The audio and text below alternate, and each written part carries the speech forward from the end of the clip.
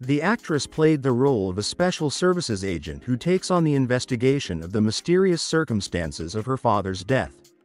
The former Special Forces commander returns to her hometown after the death of her father and becomes the owner of the bar.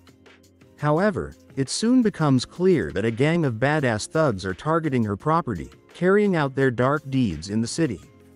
Parker finds evidence that Harry was murdered. The case involves the gang that controls the city. As Parker tries to find her father's killer, she becomes embroiled in a crime spree. She discovers a major weapons conspiracy.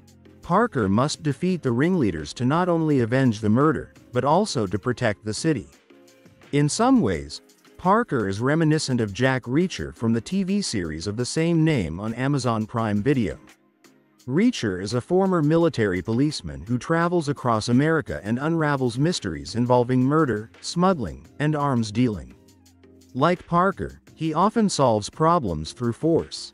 Audiences have warmly welcomed the trailer. Especially everyone is delighted with Jessica Alba.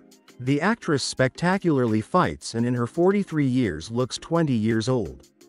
In mood not for the faint of heart reminds her cult series Dark Angel. Many want Alba to appear more often on the screens. Her previous movie Killer Club Anonymous came out in 2019 and received negative reviews, not becoming popular. Not for the Faint of Heart is directed by Molly Surya, who previously specialized in festival films. She directed the drama Marlena, A Killer in 4 Acts, which received a nomination at the Cannes Film Festival.